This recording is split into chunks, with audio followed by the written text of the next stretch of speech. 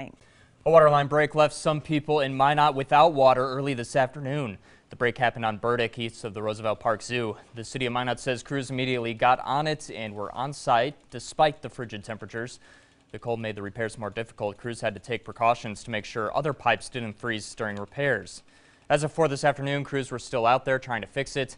If you notice water break, immediately call the city. Many airports across the